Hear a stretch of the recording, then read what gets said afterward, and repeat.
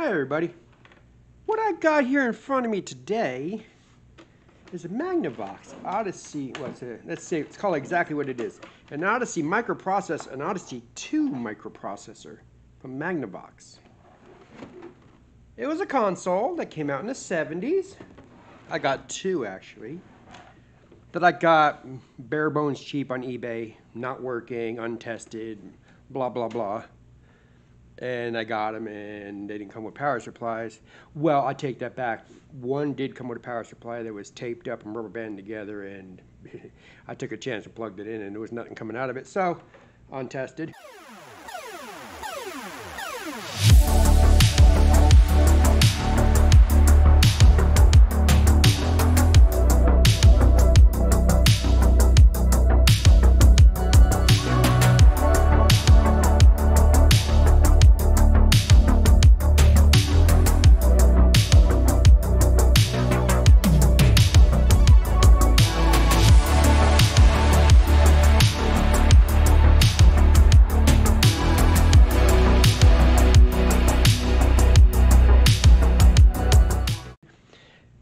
I realized after talking to a few people that this used the same power supply as an NES, which I had coming, so I was able to use that, and unbelievably they both work perfect. And one of the orders also came with 7 cartridges. We got some random ones that I dropped. We got Speedway, Casino Slot, Casey Munchkin, which is kind of cute. Thunderball, no clue. Looks like it might be pinball. Showdown in 2100. Okay. Star Command and Blockout Breakdown. Obviously Pong or something of that nature. But the reason why I got these is because these are going to be used in the gallery. If you're not aware of it, the gallery that we're setting up, the Retro Game Gallery, is going to be a combination museum / retro game store here on the border of Ohio and Pennsylvania in East Palestine, where not only could you come and buy old video games, but you can also play old video games. Currently right now I have Colecovision, Atari 2600, Odyssey2, and television, and NES. And that is one room. The second room I still have to load up with other consoles / older 8-bit computers, maybe even some PCs. And maybe I might take an old, a really good system from 2000 or thereabouts PC, but dumb it down and make it just run DOS VGA games. I might do that.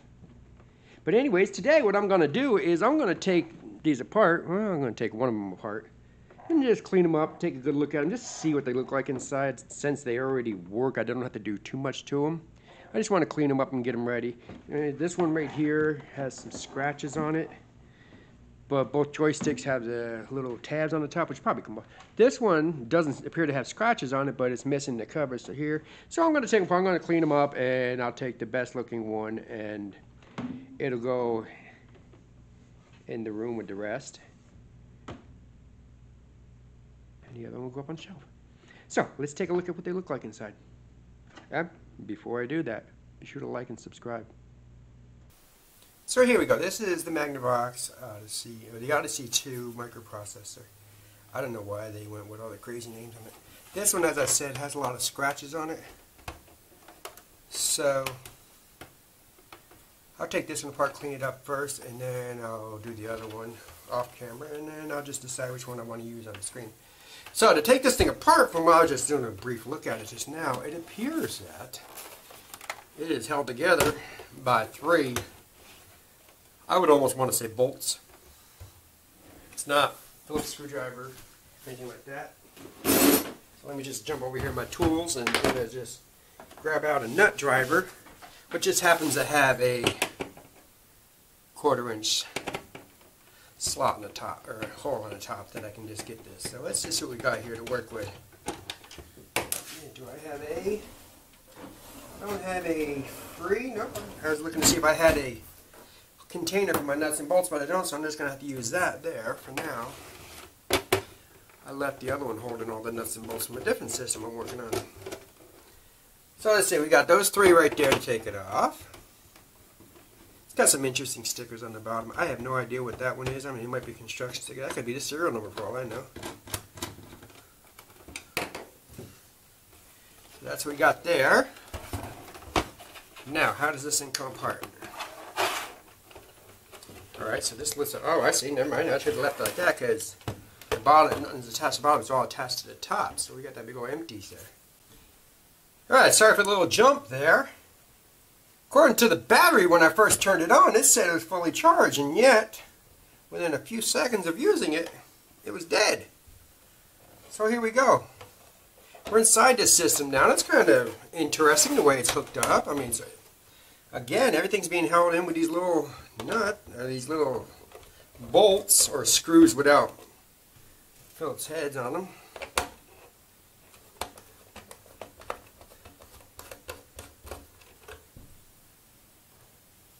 Now it's fascinating. It has a channel 3 and 4 selector here. Do we have a hole on the bottom to get to that? No, see, there's no way to get to that on the bottom. So you're stuck with channel 3 unless you get inside and open it up and turn it to channel 3. Was that in the manual? It might have been. So let's just see. Let's just continue on and see what it takes. Oh, okay, that one's loose. What's holding us in place? Be very careful when I'm taking this apart. Okay, we have... I'm not going to like pull this apart and fix it because obviously it's not broken. But I just want to take a good look at what we got here without doing any kind of damage to it. We have these right here. These are the controllers. They plug into here. So you can't take the controller out or unplug the controller and switch it unless you open it up. Which is not that hard because once you take it over, you just pop it out, so it's not hardwired in. I do like this. It's kind of fascinating though, the channel 3 and 4 like that inside. And then we have a keyboard connector over here, which is a membrane, so I'm not going to pull that thing loose. Then in here we have the main chips are on sockets. What chips do we have in here? We have something from Intel. And then something else. I can't read it from here. It's hard to get in there. I should pull it apart, but I don't want to because it works, and I don't know the system very well, so I don't want to take it apart. But I did want to look inside and see if there was nothing in here. I didn't want to, as I said with the Atari system, I did not want to have a system out there on the counter for visitors, aka children, because that's mainly who I expect to come in here and learn how these old systems work. I don't want them to come here and start playing with a system that may have spiders in them, bugs, black widows, tarantulas, I don't know, aliens, or just dirty. So yeah, I pulled it apart and wanted to make sure it was clean inside, and this is definitely very clean inside, so it's mainly just an outside cleanup. And those, I'll take those apart next. So let me just put this back on here. It is really fascinating about that. If anybody knows, please let me know in the comment. Does the manual, which I don't have the manual, I probably could find it online, but I've been known to not read the manual. But if anybody knows, did the Magnavox Odyssey2, did the manual tell you to use channel 4, you must remove the bottom cover and change the channel? I'm kind of curious if it did say that. So let's just put this back on here.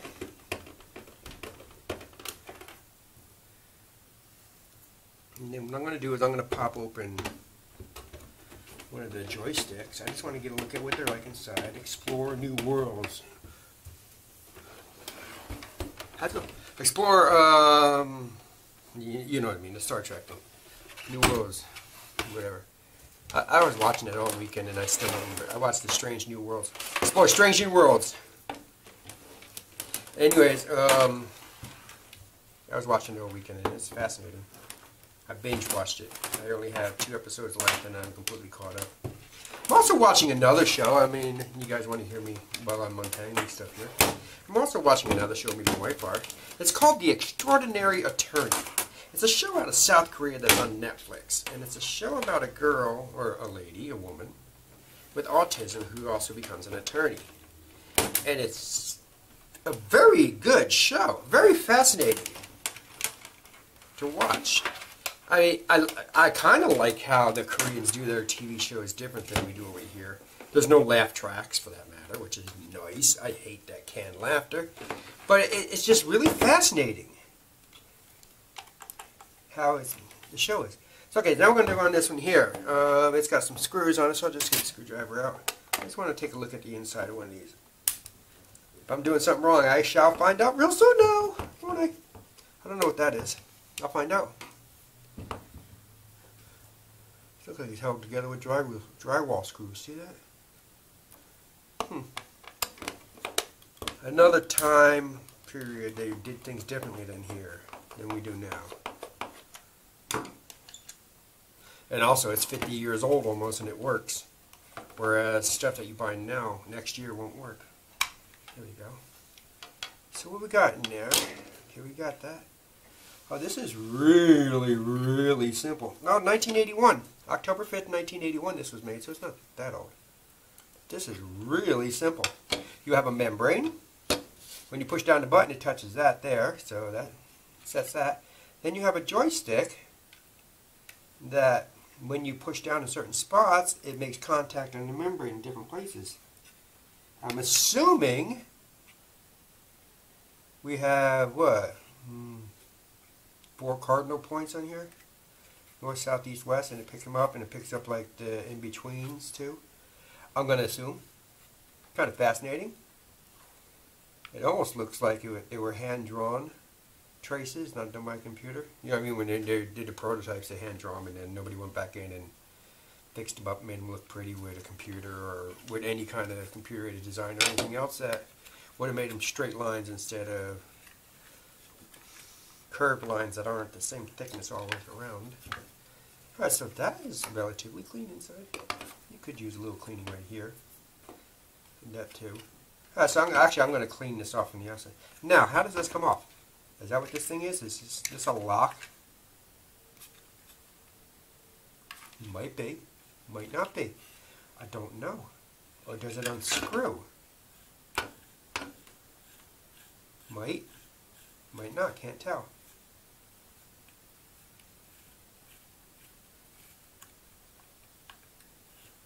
I think it's unscrewing. Let's see what we get here. No? Let me just verify. I'm going to screw it back in and see if it tightens up. That makes no sense to be unscrewed. Okay, so I guess it doesn't screw and unscrew. So I have to clean it the way it is. Let me just wipe that off before I close it up. Get out the old glass cleaner, aka Windex. Let's wipe this down in here real fast. I don't want to spray it and get everything all wet. Somebody complained in my last video, oh, you're going to get Windex in the little foam pads and it's going to ruin them. Well, that system I was working on was 40 plus years old. I think at this point a little Windex in the foam pads is the least of its worries. But I understood what he was calling for, or she, or whoever it was that complained. I understand where they were coming from. So I shall try not to get Windex inside the foam pads. There is none in here, but I get the point. But what I'm doing is just wiping these down. Again, as I have said a number of times, I'm mainly cleaning these up because children eventually will be touching them. And as a parent of a 2.5-year-old, well, as a parent of 7 children who range from 36 to 2.5, with a 21-year gap in between the 2.5 and the other ones, I would like to have things be clean so that my kids don't pick up grubbies, get all cooties. You know what I mean? You know how kids are. They touch something, next thing you know, their hand's in their mouth, and you're wondering why they get sick. It's because of that. They don't understand. Children take a while to be trained or taught. Alright, so that's clean enough for this moment here. I never did look up at the camera, so if you didn't see any of that, I do apologize. I will do my best to make sure this one stays in camera. So again, I'm going to open this one up and take a look at this one. 2 screws, makes it easy. This is much easier to pull apart than the Colecovision controllers, which suck. I really can't get past the noise of a ColecoVision controller. If you've never used one, it sounds like it's falling apart when you move the controller. It's, you hear how quiet that is? Well, it makes a little noise, but not much. ColecoVision controller clicks, clacks, and every one of them does it. It's not like it's just a broken one. Everyone does it. So this one right here was made on October 7th, 1981. So this one was made 2 days after the other one. I didn't notice, and maybe I'll notice when I go back to editing, but I didn't notice if there was a date stamp inside the system. That would have told me when it was made. Hey, wait. Oh, it's PCB. I thought I saw those little things and I thought, is that like integrated circuits here? But no, this is, all this thing is doing, and it's kind of funny, or not funny, but fascinating, cute in a way, is this wires are connecting to the membrane. It's doing nothing else. There is not a single thing on this thing other than membranes making contact. So this could be readily and easily replaced. I'm positive. Well, not positive. Sure, this could easily be replaced with an Atari joystick or any of the 2600 standard style joysticks, which I may end up having to do with the gallery. I may end up just replacing the controllers. I don't know. My thought was I want to leave the chintzy, hard to use controllers the way they were, so that you get the full feel of how the systems work. Like, for instance, the ColecoVision or the Intellivision with the little round disc thing. Nobody's ever complained about that, but I hate those things. But I'm pretty sure somebody's made a better version of it. I got a text message. So this is what we got there. Now I'm going to put this back together. And then we'll clean off the outside of the case there. Let me screw this back on. Wipe this down. Yeah, like, why do you take this apart? Well, this right here is a learning experience for me. This is the first time I've ever taken apart and looked at the inside of an Odyssey2. So, it's all a learning experience. I've never seen them. Now I got an idea of how they work inside.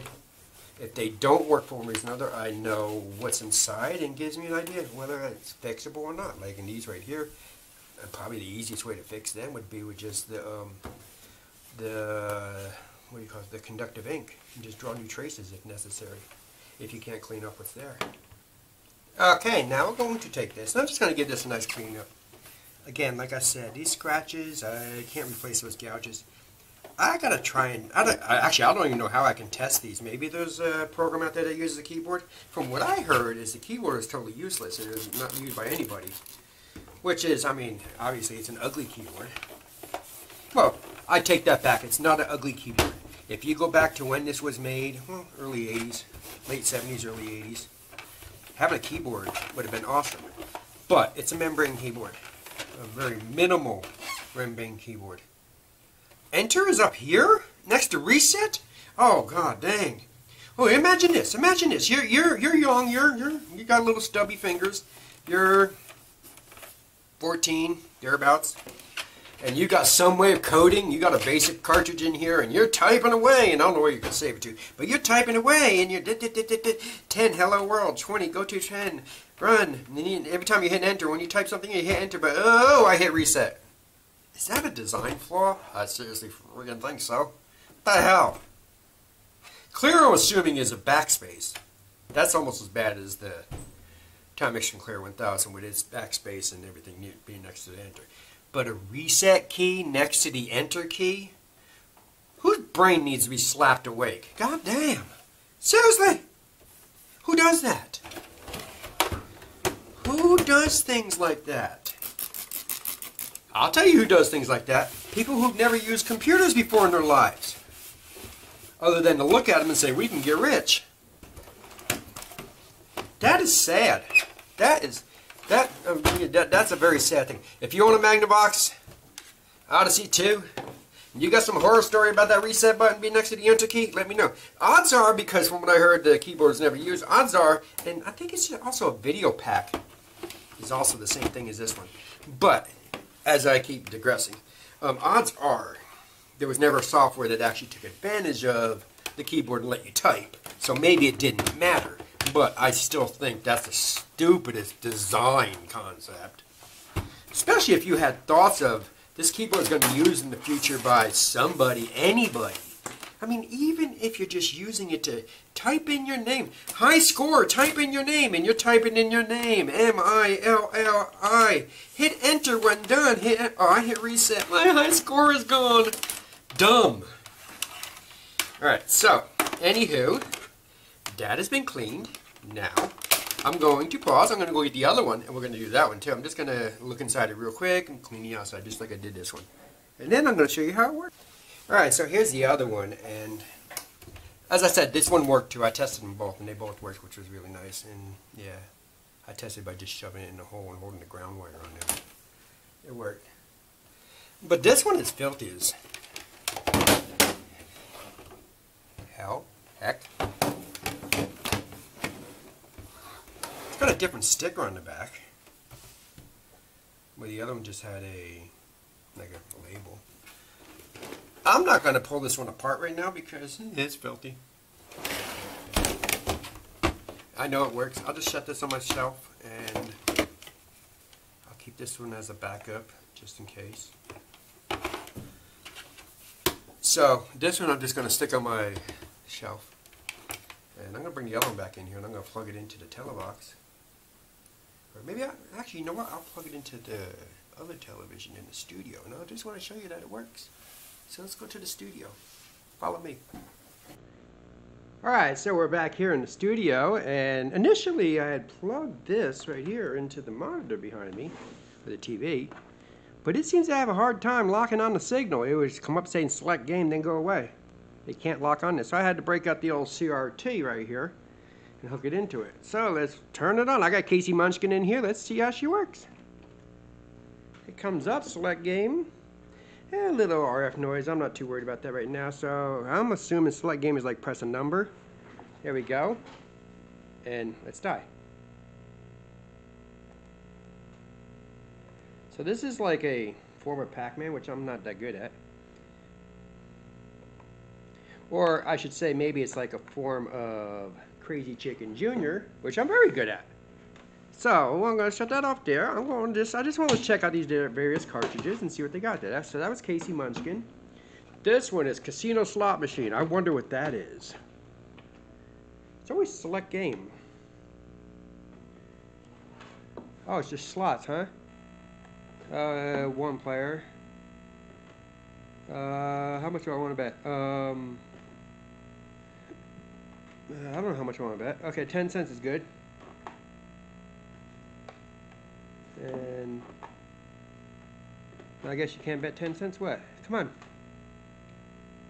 Yeah, get away the blinkings. You go away. Alright, so how do we make this thing do? Space. Keys. Other joystick? No clue.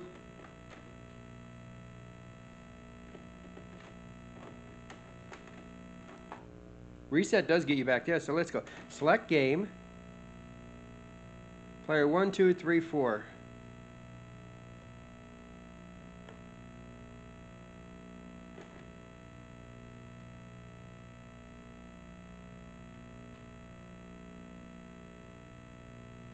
No clue. Hey, that right there is Casino Slot Machine. Oh, I just realized it says on the cartridge, press 0, enter number of players. Oh. Let's try that again. 0, enter number of players, 1. Okay, so I was doing it right there. That's player 1. You can only bet 10 cents at a time? That's relatively dumb. Okay. Out you go. These cartridges are kind of interesting. If you look at them, they have like a little design to them that lets you stack them so they don't slide all over the place. You ever drop a bunch of Atari 2600 cartridges? They's messy. So, Speedway, press 1. Spin out, press 2 or 3. Crypto Logic, press 4. Is that like Bitcoin? I've done it. So, Speedways, press 1.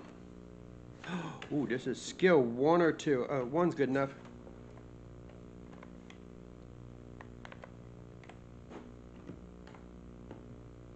And this uses the other joystick. Why? Why? Okay, it's actually playable. Okay, there we go. Reset. 2 or 3 for spin out. Skill level 1. Oh, this is my... Oh, dope.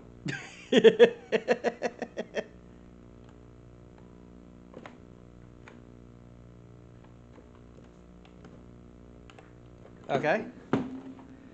Crypto logic. 4. Ooh, this looks good. This looks challenging. Does this use a keyboard? Ooh, you can type. Look at this. I can type. Oh, God. Look, I can type stuff.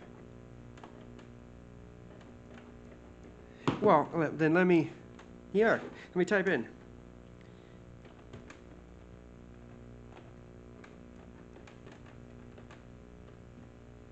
I did a D. D. Hello, world. Enter. Oh, I see. Woo, it scrambles my letters up. Isn't that awesome? Yes. No. Okay.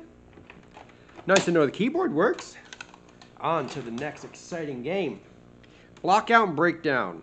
Press 0 and then press 1, or press 0 and press 2. Okay. So I'm going to press 0 either way. Turn it on. Press 1. I suck. Well, the angle is not easy. Okay, that's nice. Let's see what this one. 0 and then press 2. This is breakdown. Is it the same thing? Oh, I see. Okay. I'd buy that for $1.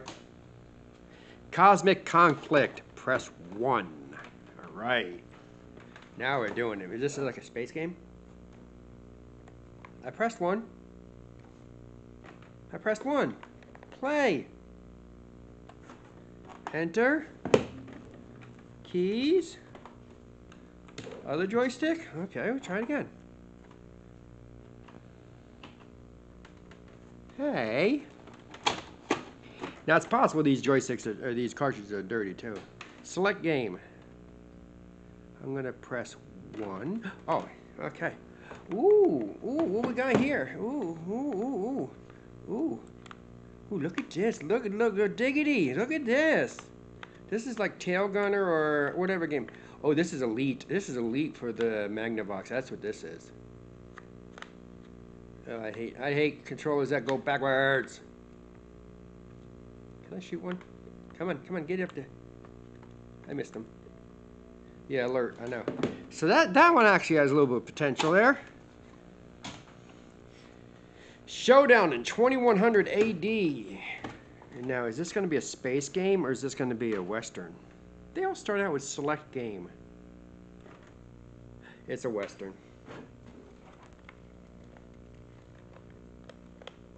Ooh. Ooh, it's like this beats the heck out of the Western game on the 2600. You actually have a hat. I think. What do you have? My bullets bounce off the trees? Come on. Yeah, see, the bullets bounce off the trees. Did he just shoot himself? I think he did. All right. You'd think by 2100 they'd be doing more. See, I should have looked at it because the cartridge does show you guys shooting each other. So then we got Thunderball. Ooh, lots of ones. Normal action, press 1 for 1 player, 2 for 2, 3 for 3, 4 for 4. Slow motion action, press 5 for 1, 6 for 2, 7 for 3, 8 for 4. It sounds like I'm like ordering my lotto tickets. Yeah, I can get Powerball straight, double box. Okay, so I'm just going to press 1 because that's obviously where it's going. It's pinball. Some of these use the wrong controller. Look at the size of that ball. Oh, okay. All I need is just... What's this do? Oh, look, I can move my paddles left and right. Why? I have no idea. If I pull down it... Okay, if I pull down...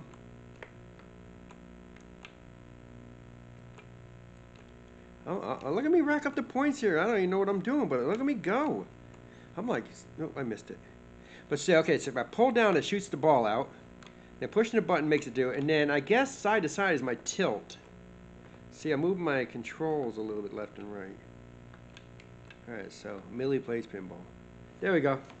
Anywho, that's the Magnavox Odyssey2 Microprocessor.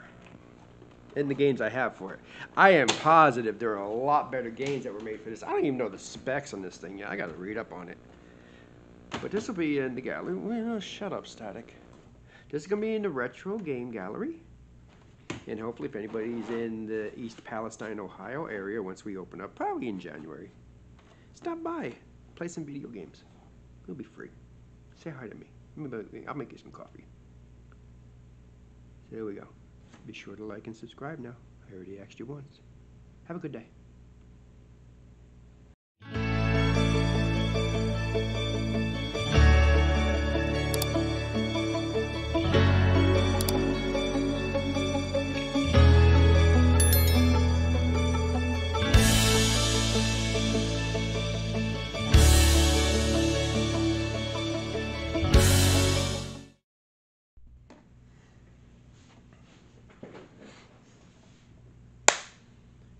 Alright, now that I'm done, I'm back out here. I've set this one up and I've actually plugged it into the TV behind me. It's got a nice long cable on it. So let's just see. I'm going to put Casey Munchkin in and let's just see if it works. What the screen looks like. Come on. Did my TV go to sleep? This TV likes to shut itself off. Let's try this again.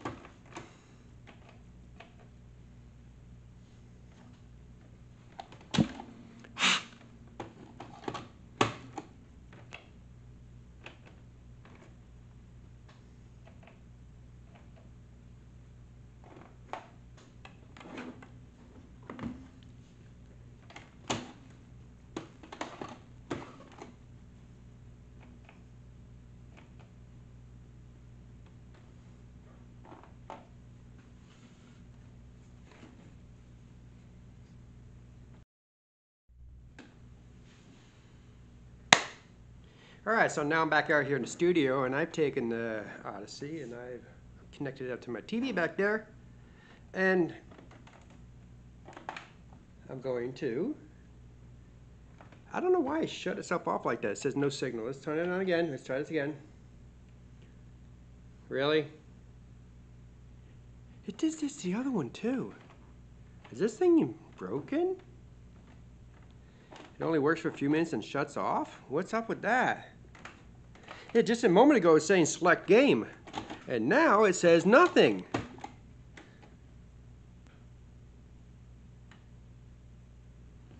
This is awkwardly strange. Is this one actually bad? Works and then shuts off? Who knows? Let's see. I'm going to pause this and try something else.